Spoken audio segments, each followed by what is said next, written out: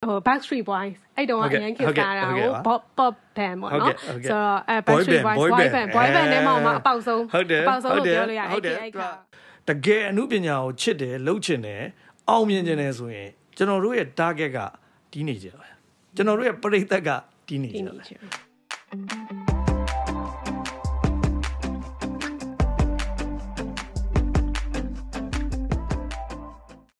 မင်္ဂလာပါကျွန်မလှရင်အေးပါဟုတ်ကဲ့ဇော်ကိုကိုပါဟုတ်ကဲ့ဇော်ကိုကိုကိုသားသားကြီးလို့လည်းခေါ်ကြပါတယ်ဆိုတော့ကျမတို့ဒီနေ့ကတော့ဒီ creative podcast ပေါ့နော် creative pop လို့ခေါ်တဲ့ podcast တခုကိုကျမတို့နှစ်ယောက်တူပေါင်းပြီးတော့ create လုပ်ထားပါတယ်ဟုတ်ကျွန်တော်တို့ဂီတအကြောင်းတွေရုပ်ရှင်အကြောင်းတွေကိုအဓိကနည်းနည်းအာလူဖုတ်ချင်တာပေါ့နော်ကျွန်တော်တို့ကြိုက်တဲ့အရာတွေကိုကဘာကြီးမှာအောင်မြင်နေတဲ့အရာတွေကိုကျွန်တော်တို့ပြောသွားချင်ပါတယ်ဟုတ်ကဲ့ဆိုတော့ဒီ creative industry ပေါ့နော်ကျမတို့ဒီရုပ်ရှင်လဲပါမယ်နောက်ပြီးလို့ရှိရင် music ပေါ့နော် music နောက်ပြီးရုပ်သံဒီအခုဆို internet ပေါ့နော်အဲ့ဒီမှာရှိတဲ့ဒီ media တွေမှာရှိတဲ့ဒီ trends ဖြစ်နေတဲ့အကြောင်းအရာလေးတွေလည်းကျမတို့ဆွေးနွေးမယ်နောက်ပြီးတော့လို့ရှိရင်ကျမတို့နောက်ပြီးတော့ movie နဲ့ပတ်သက်တဲ့အကိုကြည့်ထားတဲ့ series တွေရောပေါ့နော်review တွေရောဒီ music အကြောင်းလေးတွေရောကျမတို့sharing လည်းလုပ်မယ်သူတို့ပြောကြမယ်ပေါ့နော်ဆိုတော့အားလေးဒီနေ့လုပ်ဖို့စီစဉ်ထားပါတယ်ဆိုတော့ဒီ creative pop ကတော့ကျွန်တော်တို့ series like သွားမှာပေါ့နော်ဒီနေ့ကတော့ first episode ဖြစ်ပါတယ်ဒီ creative pop အစီအစဉ်ကကြတော့ကျမတို့ကအခုဆိုလို့ရှိရင်ကျမတို့ AES ကနေပြီးတော့ diploma in filmmaking ဖွင့်တယ်အဲ့မှာကိုတသားကြီးကနေဆရာအနေနဲ့ဒီမှာသင်ကြားပို့ချပေးရပေါ့နော်အဲ့ကနေစပြီးတော့ကျမတို့စကားပြောပြကြရင်လည်းကိုတသားရဲ့ကြည့်ထားတဲ့ movies တွေအများကြီးရှိတယ်ပေါ့အဲ့ဒါတနေ့meeting လုပ်ရင်းနဲ့အဲ့ဒီဟာတွေကိုဆွေးနွေးဖြစ်တယ်ပေါ့နော်အဲ့ဒါတွေလာပြောတယ်ကျမလည်းမကြည့်ရသေးတဲ့ဟာဆိုသူ့ဆရာနေပြန်ပြီးတော့နားထောင်ပြီးတော့ပြန်လိုက်ကြည့်ရတယ်ပေါ့နော်ဆိုတော့အဲ့လိုစကားတွေအကြောင်းနောက်ပြီး music တွေလည်းသူစိတ်ဝင်စားတယ်ဆိုတဲ့အခါကျတော့ကျမတို့နှစ်ယောက်ကဒီအကြောင်းအရာတွေကိုဒီအခုလိုမျိုး podcast အနေနဲ့လုပ်ပြီးတော့ပွေမျှရင်မကောင်းဘူးလားဆိုပြီးတော့တိုင်ပင်ကြည့်ရင်းနဲ့ပေါ့နော်ကျွန်မကလည်း radio background ပေါ့ radio back ကလာရဲဆိုတော့ကျွန်မကလည်းဒီလိုမျိုး podcast တွေလုပ်အောင်စိတ်ဝင်စားတယ်ကိုတသားကြီးနေရလဲဒါတွေကို sharing လုပ်ပေးချင်တော့ကျွန်တော်တို့ဒီ creative pop ဆိုတဲ့အစီအစဉ်လေးကိုကျွန်တော်တို့ဒီ account ထဲပေါ်ပြခဲ့တာဖြစ်ပါတယ်ဟုတ်ဒါမလာရင်ဘာလို့ဒီအစီအစဉ်ပေါ့နော် creative pop ကိုလုပ်ဖြစ်လဲဆိုတော့ပြောပြကျွန်တော်ကကြတော့လှုပ်ဖြစ်တဲ့ရွေချက်ချင်းနည်းနည်းလေးမတူဘူးဒါပေမဲ့လှုပ်ချင်တဲ့အရာတော့တူတယ်ကျွန်တော်ကကြတော့ဘာလို့လှုပ်ဖြစ်လဲဆိုတော့ကျွန်တော်ကဟိုလောက်ရှိပြီ10နှစ်လောက်ရှိပြီကျွန်တော်တချင်းလဲတိတ်မရိုက်ဖြစ်ဘူးရိုက်တော့ရိုက်နေတာပေါ့နော်နည်းနည်းပဲရိုက်ဖြစ်တယ်ကြော်ညာတွေပဲရိုက်တာကြော်ညာတွေပဲတောက်လျှောက်ရိုက်တာအဲ့လိုအမြဲတမ်းကြော်ညာပဲရိုက်နေတာဆိုတော့ပြောရရင်ကြော်ညာကဘာနဲ့တူလဲဆိုတော့ဟိုလေကျွန်တော်တို့တတ်တဲ့ပညာနဲ့ဘယ်လိုပြော professional ပေါ့နော်ဒီຢာနဲ့အလုပ်လုပ်တယ်ပေါ့အလုပ်လုပ်တာနဲ့တူတယ်ဟိုအမှုပညာ create လုပ်တာနဲ့မတူဘူးအဲ့တော့အခု covid ဖြစ်ပြီးကျွန်တော်ခဏနားပါညာဆိုတော့ကျွန်တော်စဉ်းစားမိတယ်ဟိုအမှုပညာလုပ်ရတာじゃပျော်တယ်လေနော်တချင်းတွေရိုက်တယ်ဆိုလဲပျော်တယ်ဒီ short film ရိုက်ဗျာရုပ်ရှင် feature film ကတော့ကျွန်တော်ကတခါမှမရိုက်ဘူးပေါ့နော်ဟို video kit ကတော့ video ကားတွေရိုက်ခဲ့ဘူးတယ်ဒါပေမဲ့အဓိကတော့တချင်းတွေကကျွန်တော်အများကြီးရိုက်ခဲ့တော့တချင်းရိုက်ရတာကျွန်တော်အရန်ပျော်တယ်အဲ့ဒါတွေပြန်တွေးပြီးတော့ကျွန်တော်အသက်အရွယ်တခုလည်းရလာပြီကျွန်တော်ကရုပ်ရှင်ကားတွေသာတိတ်မရိုက်ဖြစ်တာရုပ်ရှင်ကတော့အရန်ကြီးဖြစ်တယ်အရန်ကြီးဖြစ်တော့ကျွန်တော်ကတနေ့ဟိုလေ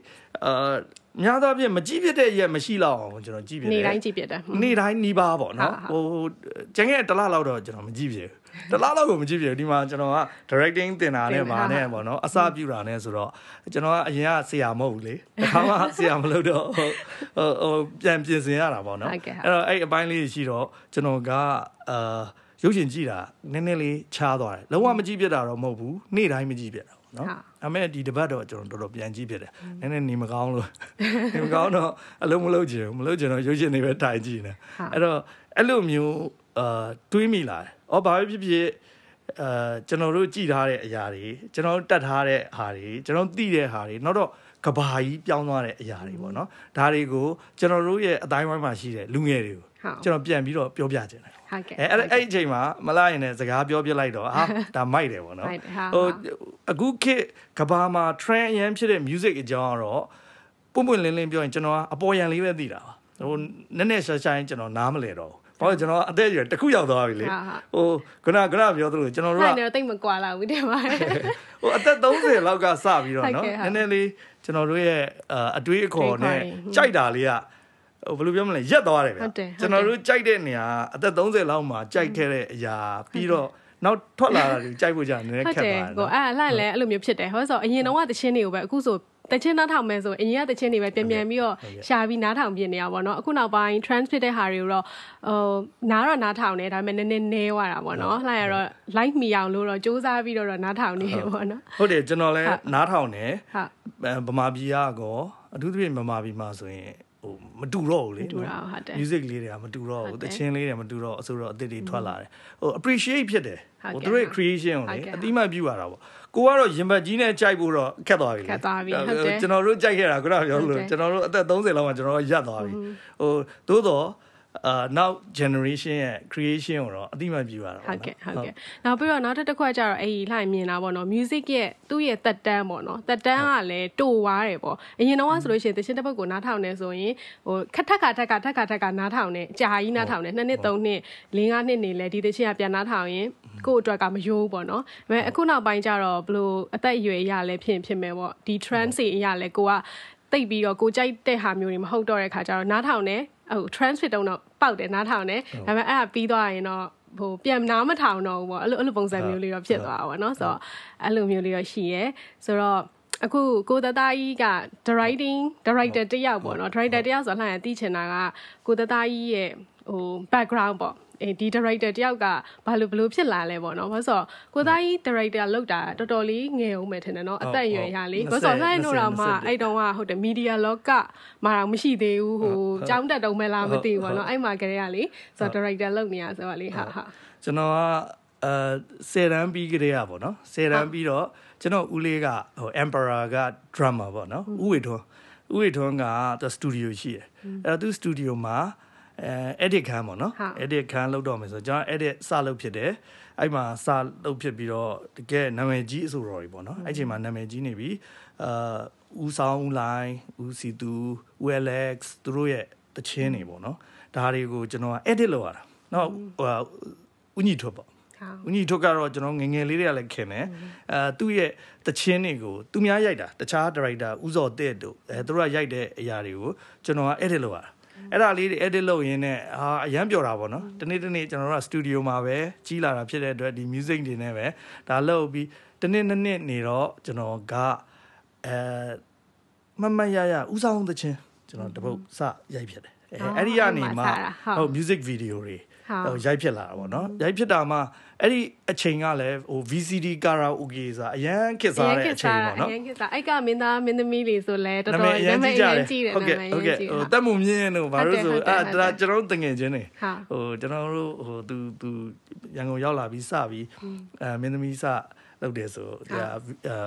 တချင်းတွေရိုက်တာနဲ့စတာပေါ့နော်အဲ့ဒါကြောင့်မလို့အဲ့ဒီအချိန်ကလေးကကျွန်တော်အသက်22လောက်ထင်တယ်ဘာလို့ဆိုတော့မရကျွန်တော်ကတက်ကတူမတက်သေးဘူးတက်ကတူလုံးဝမတက်သေးဘူးအရင်ဆုံး director ဖြစ်ပြီပြီးတော့မှကျွန်တော်တို့တော့တက်ကတူကနှစ်လောက်ချားသွားတယ်ထင်တယ်ဂျားထဲမှာအဲ့လို gap လေးဖြစ်တယ်ပြီးမှ10 တန်းအောင်ပြီးနှစ်လောက်နေမှကျွန်တော်ကတက်ကတူတက်ရတော့အဲ့ချိန်မှာကျွန်တော်က director ဖြစ်နေပြီsecond year third year တင်တယ် final year ပေါ့နော်ကျောင်းတော်မှာကျွန်တော်ဆိုင်းခန်းလိုက်ရင်ကျောင်းလိုက်အပ်ပြီလေဒီကုန်းတက်ကတူမှာအဲ့လိုမျိုးလေးတွေပေါ့ပြောဖို့လည်းကောင်းတယ်ပြီးသွားတာနဲ့တခါတည်း director လောက်လိုက်တဲ့တော့ပေါ့နော်ဟုတ်ကောင်းတယ်ကိုအဲ့တော့အဲ့တုန်းကရိုက်တဲ့ music video လေးဆိုလဲတော်တော်ကောင်းတယ်တော်တော်လေးအဲ့ဒါပဲကြည့်ရတဲ့ပုံစံမျိုးပေါ့နော်အရင်တုန်းကဆိုရင်လေအဲ့ဒါကိုပဲစောင့်ပြီးကြည့်ရဆိုတော့ဆိုင်းတို့နော်မင်းသားတွေဆိုညီတာတို့ပါတော့လေအရင်တုန်းကအရင်ခက်ကပေါ့နာမည်အရင်ကြီးတဲ့ပေါ့နော်ဆိုတော့လှရကြတော့ media ပေါ့ media background ပေါ့နော်အမှန်တကယ်ကတော့လှရင်စပြီးတော့ကျောင်းက computer science တက်တာအဲ့ကျောင်းပြီးတဲ့အချိန်ကနေပြီးတော့စပြီးတော့ဒီ media လောကထဲမှာဘယ်လိုပြောမလဲ broadcast company တခုမှာအလုပ်စဝင်လိုက်တာဝင်တာကတော့ presenter နေစတာ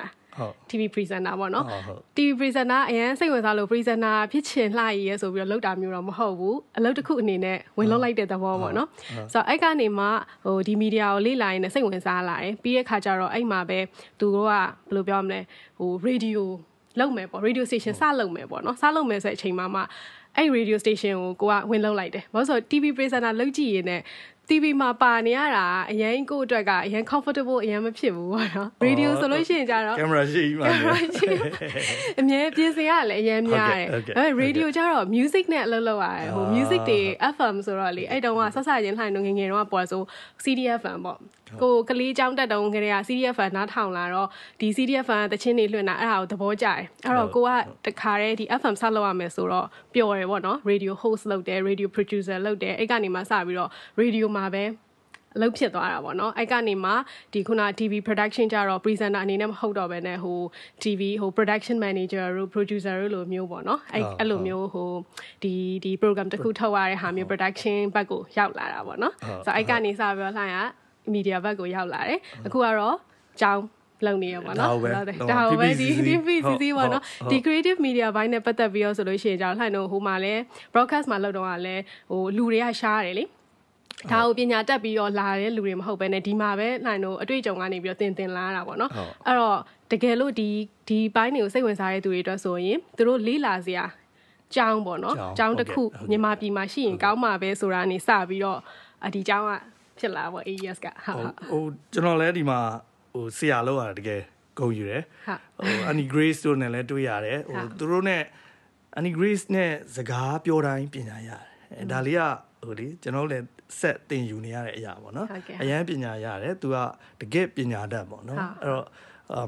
ဒီ society ကကျွန်တော်တို့ကအရန်တန်ဖိုးရှိတယ်လို့ကျွန်တော်လည်းမြင်တယ်ဟုတ်အဲ့လည်းအဲ့လိုမျိုးပေါ့နော်ဒီဆရာတွေနဲ့အကုန်လုံးနဲ့ဒီလိုမျိုးကိုယ့်ရဲ့ community တစ်ခုလို့ဖြစ်နေတာပေါ့ဒီထဲမှာပဲချင်းချင်း sharing လုပ်ကြတယ်ဆရာတွေကလည်းပြန်သင်ရတယ်ပေါ့နော်ဆိုတော့အရန်ဟိုအဲ့ဒါကြောင့်မို့ဒီကျောင်းလောက်ရတာကိုကဒီ education service မှာဒီ creative vibe လောက်ရတာတော်တော်လေးကျေနပ်တယ်ပေါ့နော်ကိုကဟာကျွန်တော်တို့အကြောင်းခဏရက်ပြီအခုဒီ topic လေးဟုတ်ကဘာကြီးမှာဖြစ်နေတဲ့အကြောင်းနေကျွန်တော်မြန်မာနိုင်ငံမှာခေတ်စားနေတဲ့ဒီအနုပညာအကြောင်းတွေကိုနည်းနည်းလေးပြောရအောင်ဟုတ်ကဲ့အဲ့ဆိုကိုကျွန်တော်ရင်ပြောဟုတ်အခုတပတ်တော့ကျွန်တော်ဘာကြည့်ပြလဲဆိုတော့ကျွန်တော်ဟိုပါလေ Indiana Jones ရဲ့နောက်ဆုံးထွက်တဲ့ကားဟုတ်မနေ့ညနေနေလိုက်လေကြည့်မလို့လုံနေနဲ့နည်းနည်းပဲကြည့်လိုက်ရတယ်အိပ်ပျော်သွားလို့အဲ့ဟာလေးကိုကြည့်ပြီးသွားဟုတ် digital copy အကြည့်ထွက်လာတာပေါ့နော်အဲ့တော့ကျွန်တော်မနေ့ကမဟုတ်ဘူးရှေ့တစ်ပတ်ကပေါ့နော်ကျွန်တော်အဲ့ဒါလေးကြည့်ဖြစ်တယ်ပြီးတော့ One Piece ဆိုတဲ့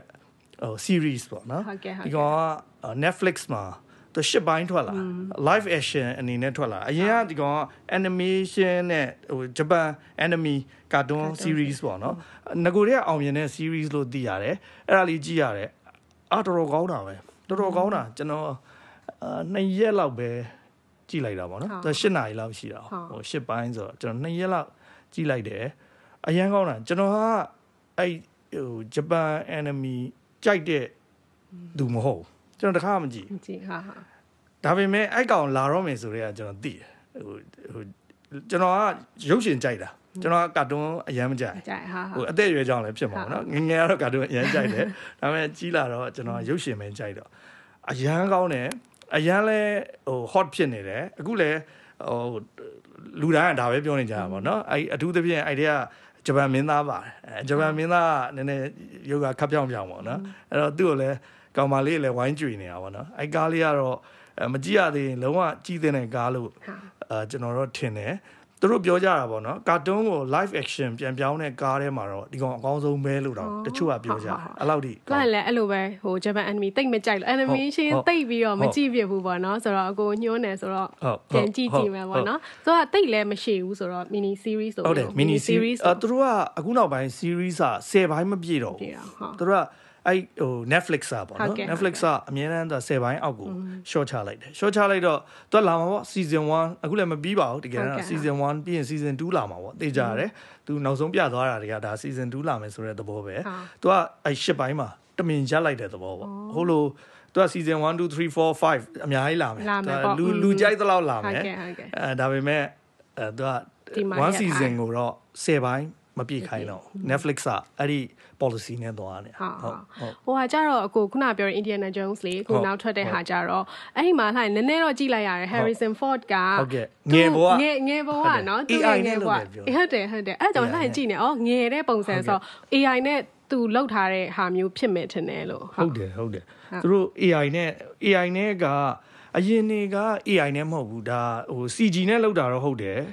ဟိုအရင်နေကြတော့ဟိုလေရုပ်ရှင်နေဆိုရင် AI နဲ့အဲ့လိုမျိုးလောက်တယ်ဆိုတာမရှိဘူးကျွန်တော်မှတ်တာမမာဘူးဆိုရင်အဲ့လိုမျိုးမျက်နှာကို AI နဲ့ထည့်တာဒီကောင်ပထမဆုံးပဲအရင်ကတော့ဟိုဟာပေါ့လူတွေကလိုက်ပြီးတော့ဟိုပြန်ထည့်တာပေါ့နော်အဲ့လို replace လုပ်တာကတော့ဒီကပထမဆုံးမဟုတ်ဘူးအဲ့လိုမျက်နှာ replace လုပ်တဲ့ကအများကြီးရှိတယ်ငယ်ခိုင်းတဲ့ကားလည်းရှိတယ် CGI နဲ့ပေါ့နော် CGI နဲ့ဆိုတာ computer graphic နဲ့တကယ်ဟိုဟာ effect လုပ်တဲ့လူကပြောင်းပေးတာဒီကောင်ကတော့ AI နဲ့လို့ပြောတဲ့အတွက် computer generate လုပ်ပြီးတော့ဟို computer က light chain နေတယ်ဆိုတဲ့သဘောပေါ့နော်အဲ့လိုဟိုဘလို့အတိအကျလောက်ထားလဲတော့ကျွန်တော်လည်း making တော့မကြည့်ရသေးဘူးဒါပေမဲ့စိတ်ဝင်စားစရာတော့ကောင်းတယ်ပေါ့အရှိဟို trailer လေးထွက်လာတော့ကြာတော့တပိုင်းလေးပဲပါတော့နည်းနည်းလေးလားလို့ထင်တော့ဘယ် sequence အရှိအဲ့လိုကျွန်တော်တင်15မိနစ်နဲ့မိနစ်20ကြာလောက်ရှိမယ်တင်တယ်မိနစ်20တောင်ကြော်မလားမသိအရှိကိုအဲ့လိုငယ်ဘဝနဲ့ပြသွားတာဆိုတော့လေရဟိုတစ်ခေါက်ကဟို Paul Walker လေ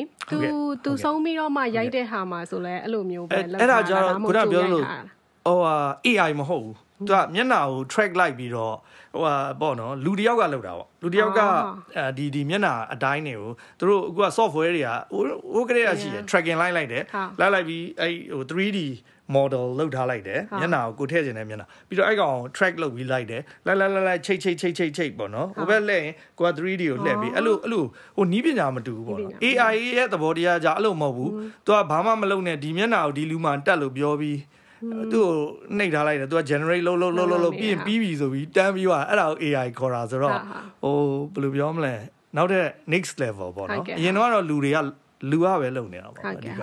အခုလင်းလိုက် TikTok မှာတခါတလေကြည့်ဘူးတဲ့အဲ့ဒီ AI ပေါ့နော်သူကကြတော့ဥမာဟိုသူတို့ story တွေပြောတယ်အဲ့တချို့ TikTok တွေကဟိုကရာတွေ entertainment တွေတဲ့သူ story တွေပြောတဲ့ဟာမျိုးလေးရှိအောင် story မှာမှတကယ်အဖြစ်ပြက်ပေါ့နော်တကယ်အဖြစ်ပြက်မှာဒီ crime scene တစ်ခုမှာဒီကောင်လေးကသေပြီးသွားပြီဒါပေမဲ့ဒီကောင်လေးရဲ့ရုပ်နဲ့ပဲသူပြောနေတဲ့ပုံစံမျိုးနဲ့သူ့ရဲ့အဖြစ်ကိုပြန်ပြောပြတဲ့ဟာမျိုးလေးလေအဲ့လို TikTok တို့ဘာလို့မှတခါလေးတက်လာအဲ့လိုမျိုးကြည့်ဘူးတဲ့နည်းနည်းလေး creepy ဖြစ်တယ်လို့ခံစားရတယ်အဲ့ဒါကြည့်လိုက်လို့ရှိရင်လေ AI ကဟုတ်တယ် TikTok မှာအရန်ခက်စားရလေကိုမျက်နှာချက်ချင်းပြောင်းသွားတာလေအဲ့သဘောက AI ဆိုတာတော့အဲ့လိုပေါ့နော်အရင်ကရုပ်ရှင်တွေမှာအဲ့လိုတမ်းပြီးရိုက်လိုက်တာနဲ့ဟိုဘက်မှာအဲ့ရုပ်ကြီးကမထွက်ဘူးဟို 3D model စောက်တယ်အဲ့မှာ texture တွေကတ်တယ်အဲ့လို face ကိုတိစောက်ထားတယ်ပြီးတော့မှကတ်တယ်ဟိုဘက်လှည့်ခိုင်းတယ်ပြီးတော့တစ်ခါလေးအဆက်တွေချထားတယ်လေအဲ့ဒါတွေကိုလိုက်ပြီးတော့ဒီ 3D model နဲ့ချိန်တယ်အခု AI ရဲ့သဘောကအဲ့လိုမဟုတ်တော့ဒီမျက်နှာကိုဒီလူမှတက်ပေးလိုက်ဆိုရင်အဲ့လူဘယ်လိုလှုပ်လိုက်တတ်တာပေါ့နော်အဲ့တော့အဲ့ကားကတော့ကျွန်တော်တီးသလောက်ပေါ့နော်ဒါပေမဲ့ဟိုအရှိမရှိကောင်းလဲရှိမှာပေါ့ဒါပေမဲ့ကျွန်တော်တီးသလောက်တော့ဒီကောင်ပထမဆုံးပဲဟုတ်ဟာ thank you ကိုပြောတဲ့ကားလေးနည်းနည်းလိုက်လည်းပြန်ကြည့်လိုက်အောင်မယ်ဟုတ်ကဲ့ဆိုတော့လိုက်တော့ဟို music ပိုင်းမှာကြတော့လိုက်မြင်တာပေါ့နော်အခုနောက်ပိုင်း trend ဖြစ်တာ trend ဖြစ်တာ TikTok ပေါ့နော်လူတိုင်းကတော့ TikTok မှာပဲတော်တော်များများ TikTok ပေါ်ရောက်နေကြတာဆိုတော့လေဟုတ်တယ်တချင်းကနော် TikTok မှာပေါက်တယ်လို့ဖြစ်နေတာဆိုတော့အခုဒီတခြားနိုင်ငံကအခုပေါ့နော် music တွေဆိုလို့ရှိရင်လည်းဒါဆိုသူတို့ကဟို producer ကနောက်ပိုင်းဆိုလို့ရှိရင်သူတို့က record label တွေကဒီ TikTok မှာအရင်ဆုံးဟုတ်ကဲ့ဟို viral ဖြစ်မှသာသူတို့ကထုတ်ပေးတဲ့ပုံစံမျိုးပေါ့နော်အခု artist တွေအခုကြုံနေရတာအဲ့လိုပုံစံမျိုးဖြစ်တယ်တပုတ်တည်းပဲသူတို့ TikTok မှာအရင်ဆုံး viral ဖြစ်မှသူတို့ဆက်ထုတ်တဲ့ဟာမျိုးပေါ့နော်ဆိုတော့ပေါက်မပေါက်အရင် test လုပ်ကြည့်တဲ့ဟာမျိုးလို့ဖြစ်နေတာပေါ့နော်ဆဲခါကျတော့အဲ့မှာလှန်ကဘာစိတ်ဝင်စားလဲဆိုတော့သူတို့ခေါ်တဲ့ဘာလဲ SPED sped up music ဆိုပြီးတော့ပေါ့နော်အမှန်တကယ်ကတော့အဲ့ဒါဟို speeding up music ပေါ့ပြောချင်တာဘာလဲဆိုတော့ကွယ်သူ music တစ်ပုတ်ကဟိုသူ့မှာ long version တော့ရှိမယ်သူဟာပေါ့နော် music ရှိပြီးသားအဲ့တော့ remix လုပ်တယ်လို့ပဲသူဟာကပို့ပြီးတော့မြန်တဲ့version တစ်ခုပေါ့နော်ဥပမာ pitch တွေဘာတွေပြန်ကန်စားတာတို့ဘာတို့ပြန်ပြီးတော့လုပ်တဲ့ version တစ်ခုကိုအဲ့ဒီ sped up music တွေကိုပို့ပြီးတော့လူတွေကတောင်းဆိုလာကြတယ်အဲ့ဒါအောင်မှသူတို့က TikTok မှာတင်ပြီး remix ဆိုတော့ကျွန်တော်သိခဲ့တာဆိုတော့ remix ပေါ့နေတဲ့ဒီလေးကမြန်တော့ဟုတ်တယ်ဟို dance တွေပါဟို club တွေပါတော့မယ်ဆိုရင်ဒီသချင်းကိုပဲ remix DJ ကလုပ်တယ် mashup တွေလုပ်တယ်အဲ့လိုမျိုးပဲသူတို့ဒီအခု sped up music ဆိုပြီးတော့ speed ပဲတင်လိုက်တာဘာမှတော့ပြန်နည်းနည်းတော့ပြန်ပြီးတော့ဟိုလောက်ရမယ်ထင်တယ်ကိုအဲ့ဒါတော့လေအဲ့လိုမျိုးလုပ်ပြီးတော့သူတို့ပြန်တင်လိုက်တယ်ပြန်တင်ရင်တော့သူတို့ကအဲ့ဒီမှာပေါက်သွားတယ်။ဟိုမှာတချို့သချင်းတွေဆိုသချင်းအဟောင်းနေအရင်ကသချင်းတွေကိုပဲပြန်လှုပ်ထားတဲ့ဟာမျိုးတွေပြန်တင်တယ်အခုနောက်ပိုင်းပေါ့နော်။ဟိုလိုက်တီးတယ်လေအဲ့ markup ဆိုတဲ့သချင်းလေအဲ့ဒီ TikTok မှာအရင်တော့ तू ထွက်တာတော်တော်ကြာပြီလွန်ခဲ့တဲ့4-5နှစ်လောက်ကထွက်တာ3-4နှစ်လောက်တည်းထွက်တာဒါပေမဲ့အဲ့ဒီဟာ TikTok မှာအခုမှ trend ဖြစ်ပြီးတော့အခုမှပေါက်လာတာအဲ့လိုမျိုး music တွေလည်းရှိရပါတော့ဆိုတော့ခါကျတော့ TikTok ကကြတော့ဟိုလူငယ်တော်တော်များများသုံးတယ်လူငယ်တွေမဟုတ်ပါဘူးလှိုင်းအခုဟိုတော်တော်လေးအားဆိုလို့ရှိရင်လူကြီးတွေလည်းသုံးပါတယ်လူကြီးတွေဆိုဟိုတော်လေးအားဆိုဒီမှာကျောင်းလာအပ်တဲ့ကလေးတယောက်ရဲ့အမေပေါ့နော်သူဆိုလာအဲ့ရင်နဲ့တိုင်းလေးအမေကို TikTok လေးရိုက်ပေးပါအန်တီက TikTok ဆိုတာအယံဝဒနာပါပေါ့နော်ဆိုတော့အဲ့လိုမျိုးပေါ့နော်သူပျော်တယ်လေပျော်ရ TikTok လောက်ပါဆိုတော့ trend ဖြစ်တဲ့ music တွေကိုကိုကပြန်ပြီးတော့ဟိုပြန်ဆော့တယ်အဲ့ဒီကနေမှပြန်ပြီးတော့ထပ်ပြီးတော့ဟို music ကပို့ပေါက်သွားတာပေါ့နော်ဆိုတော့အဲ့ဒါလေးကတော့နည်းလေးtrend ဖြစ်နေရပါတော့ဆိုဟိုကျွန်တော်သတိထားမိတယ်ဟိုကျွန်တော်ငငယ်တော့တချင်းဆိုရင် intro က16ဘာတို့32ဘာတို့ပြီးရင်guitar တွေ guitar နဲ့ intro လာမယ်ဒါမှမဟုတ်လဲဟို piano keyboard ပေါ့နော် piano ဖြစ်ဖြစ် keyboard ဖြစ်နေ intro လာမယ်ပြီးရင်တချင်းအလယ်မှာ solo လာမယ်ဆိုတော့ပုံစံနဲ့သွားအခုနောက်ပိုင်းတချင်းအဲ့လိုမဟုတ်ဘူးဟိုဒိုင်းဆိုတန်းဆိုတာပဲဟိုတဘာနှစ်ပါးလေး K-pop တွေလေးကို K-pop ဆိုလို့ရှိရင်သူတို့ကလေဘာလဲဆိုတော့အဲ့တော့ဟိုဆီယာမတယောက်ပေါ့နော်အခုလှိုင်းတို့ဒီဟိုပါ electronic music အကြောင်းသားတွေသင်ပေးနေတဲ့ဆီယာမ Japanese ပေါ့နော်အဲ့ဆီယာမပြောဆိုရင်သူကတချင်းတွေကိုကလေးတွေကို exercise လုပ်ခိုင်းတယ်ဟိုမှာဘယ်ဟာကတော့ chorus ဘယ်ဟာကတော့ bridge ဒါလေးတွေကိုနားထောင်တချင်းတစ်ပုတ်နားထောင်ပြီးပြောဒါပေမဲ့ K-pop ကိုနားထောင်ခိုင်းလိုက်တယ်ဒါပေမဲ့ဘယ်ဟာကခွဲလို့မရသူတစ်ချိန်လုံးပြောင်းနေရလေတော်တစ်ချိန်လုံး changes လုပ်နေရတဲ့ချင်းရလေဆိုအဲ့ခါကျတော့ melody ကလည်းပြန်မထပ်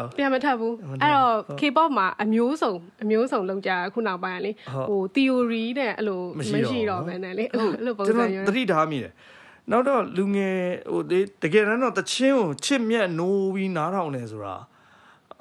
စေကျော်သက်အရွယ်ကနေနော်စေကျော်သက်ဆို14နှစ်ပေါ့14ကနေ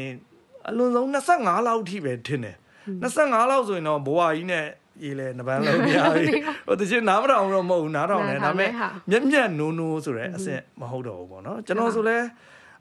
ဒီခုနှစ်တန်းလောက်ကစားတာပေါ့နော်တချင်းအရန်နားထောင်တာ music video ဆိုရင်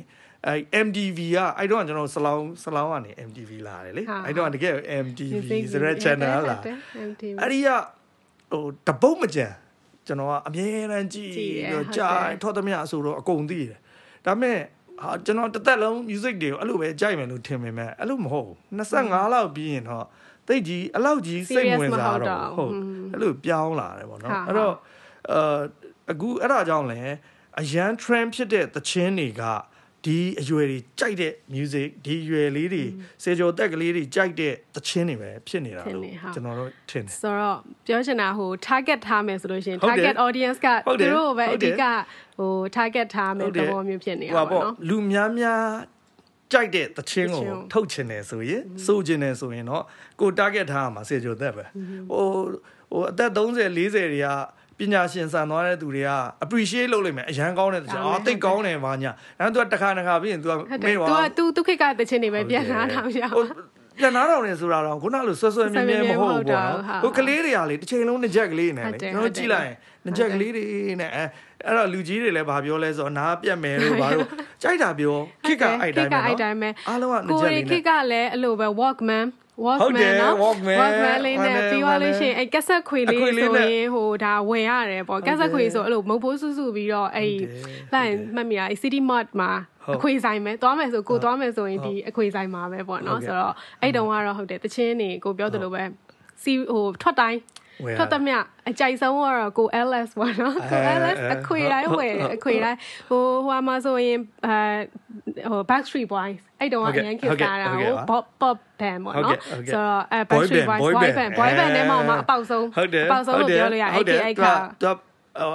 ထိတ်ဆုံးပေါက်တဲ့အဖွဲပေါ့နော်နောက်ပိုင်းတော့ NSYNC တို့ Westlife တို့တောက်လျှောက်ပေါ်လာဒါသူကတော့ပထမဆုံးလို့တော့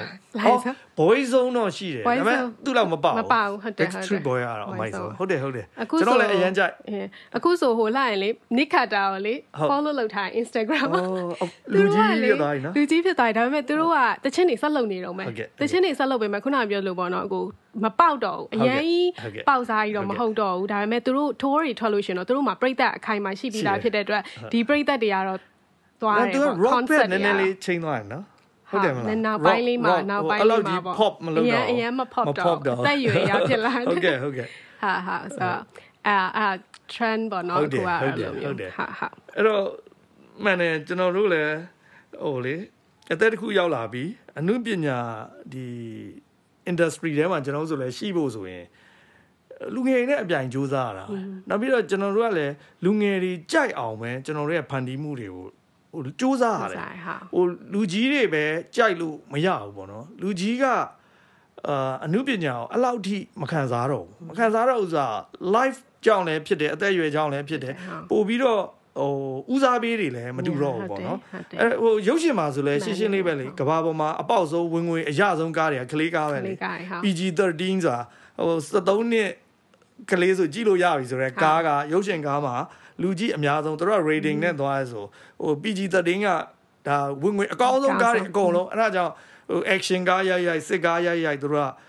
လူများများကြည့်စေခြင်းတယ်ဆိုရင်ကလေးကြည့်လို့ရတဲ့ကားကိုပဲသူတို့ရိုက်တယ်ရိုင်းဆိုင်တဲ့စကားမပါဘူးတွေးထက်တန်ရုံမပါဘူးအဲ့လိုမျိုးပေါ့နော်ဟိုဘာမှကလေးတွေအတွက်အစိတ်တောက်ဖြစ်စေမဲ့ရအားလုံးဖယ်ထားတယ်ဟိုစစ်ကားကြီးတကားလုံးပြသွားတယ်ဟိုတွေးတစ်ချက်မှမထွက်ဘူးဟိုတကယ်စူပါဟီးရိုးကားတွေလည်းကြည့်ပါတွေးတစ်စက်မှမထွက်တာသူကတကယ်ခုတ်လိုက်ပြီးပိုင်းလိုက်ပြီးဆိုတိတ်မပြတော့ဘူးသူကပြလိုက်လဲသူကတွေးမထွက်ဘူးသူကအဲ့လိုမျိုးလေးတွေပေါ့နော်ဟို dead pool မှာလည်းထွက်တယ်အဲ့ကောင် rated R ဒီကောင်ကလေးကြည့်လို့မရဘူးပေါ့နော်သူကအဲ့ဒီစူပါဟီးရိုးကားမှာရှိတယ်အဲ့လို rated R ဖြစ်တဲ့ကားအဲ့ကောင်တွေကရိုင်းလဲရိုင်းနေအဲ့တော့သူကဝင်ငွေနည်းနည်းနဲတယ်ပေါ့ဒါပေမဲ့ dead pool ကတော့ rated R ထဲမှာအရန်ဝင်ငွေကောင်းတဲ့ကားတွေပေါ့နော်ဟိုထူးထူးဆန်းဆန်းပေါ့ဟိုနှုတ်မွေရတော့မရအောင်သူကအဲ့လိုမျိုးလေးတွေဟိုလောက်ထားတာဆိုတော့လေကျွန်တော်တို့အမှုပညာသမားတွေပဲဖြစ်ဖြစ်ဟို create လုပ်တဲ့ညီတွေညီမတွေပဲဖြစ်ဖြစ်တကယ်အမှုပညာကိုချစ်တယ်လှုပ်ချင်တယ်အောင်မြင်ချင်တယ်ဆိုရင်ကျွန်တော်တို့ရဲ့ target ကတီးနေကြပဲကျွန်တော်တို့ရဲ့ပရိသတ်ကတီးနေကြပဲကျွန်တော်တို့ကအမြဲတမ်းသူတို့အတွ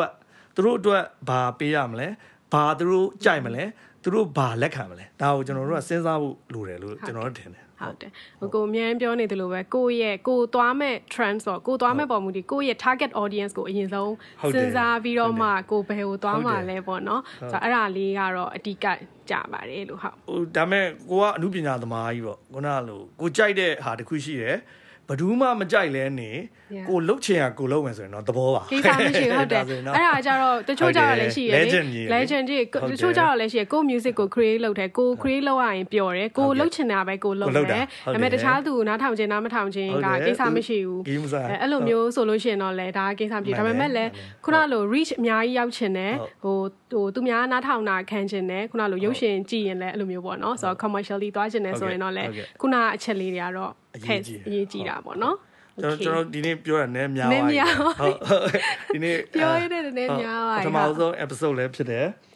ပြောချင်တာတွေလည်းများတယ်ကျွန်တော်တို့ရင်ထဲမှာခံစားရတဲ့အရာတွေရောကျွန်တော်အတွေ့အကြုံတွေရောပေါ့နော်အဲ့တော့ကျွန်တော်